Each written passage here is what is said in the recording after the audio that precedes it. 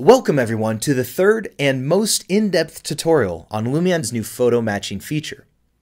If you recall, back in the second photo matching tutorial, we learned how to create a good photo match render, and we also got into polishing it with some additional editing in Photoshop. In this tutorial, we'll use a more complex photo for our photo matching, which has objects in the foreground and background that will be impossible to avoid. We will learn how to use Lumion's effects and Photoshop to sort these foreground elements out. If you don't have Photoshop, any other image editor with similar functionality will do. Let's first start with the basic photo match. Let's start with a new project on the empty green field.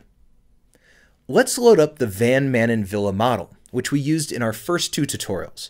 Remember, if you don't see that villa in the Import Models menu, you will need to load the Van Manen example scene once so that the villa itself can be made available to use from our Import Model list in any new Lumion project, such as our empty green field.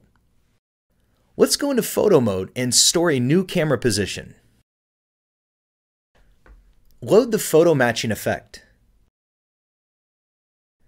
Click on Example and load an example which looks similar to the photo we'll use and similar to the shape of the villa.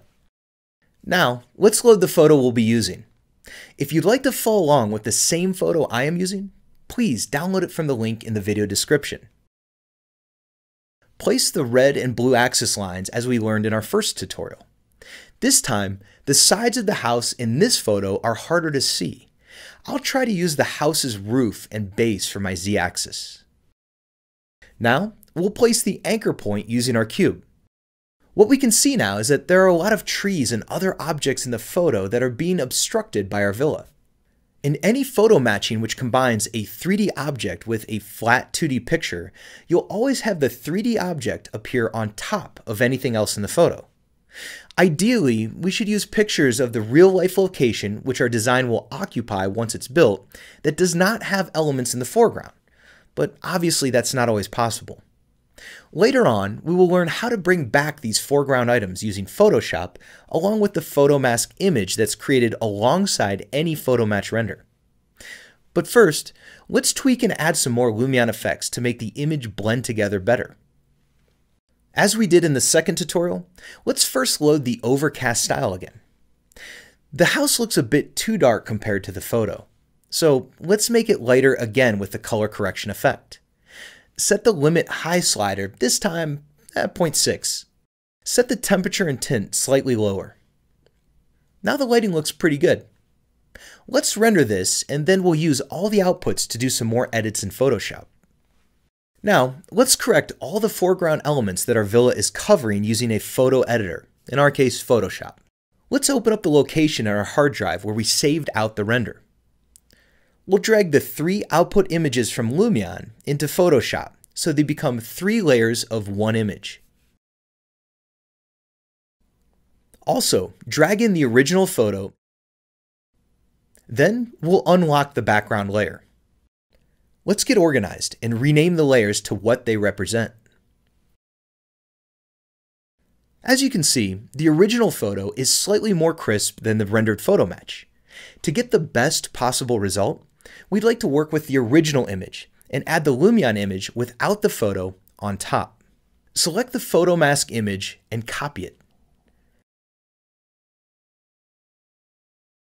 Select the Lumion render and click on the Add Layer Mask button at the bottom. Click on the Channels tab and click on the bottom layer so it gets selected and visible. Paste the Alpha Mask image into this layer. Click on the Layers tab again. Hide all layers except the Lumion render layer. As you can now see, it shows the Lumion objects without any background. Show the original photo layer as well. Now you can easily show and hide the Lumion objects on top of the original photo. The beauty of the alpha channel is that you can paint on it with black, and the painted area will disappear from the combined image. Painting with white will make parts of the original image visible through the Lumion objects. To do that, you need to select the alpha mask part of the layer. Let's cut out part of a tree which needs to appear in front of the house. Have a close look at how high and low we need to cut it. Then, hide the Lumion render layer. Select the polygonal lasso tool and select part of the tree that needs to appear in front of the villa. Select the paint bucket tool. Show the Lumion render layer again. With the alpha channel selected in the layers section, click with the bucket inside of the selected tree area. Now the tree appears in front of the house because we made that section black in the alpha channel, meaning transparent. Do the same for the other trees.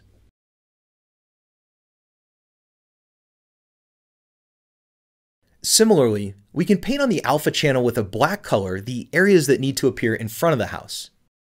The benefit of the paint tool is that you can set its size and softness to what's needed for the part you're editing.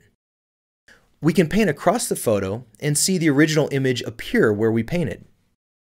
With the clone stamp tool, we can paint over some other parts that we don't want to show up in our photo match. Press the Alt key in an area that you want to copy, and then paint over the area that needs to be deleted from the photo. There's also another way to do this. We can make a rough selection of the part that needs to be removed. Then go to Edit, Fill. In the window that opens, select in Contents, Content to Where, and then click OK. How good the results are through this alternative method depends on the photo. To have more control over which part is taken into account by Photoshop to perform this background filling, you can also use Content Aware Fill.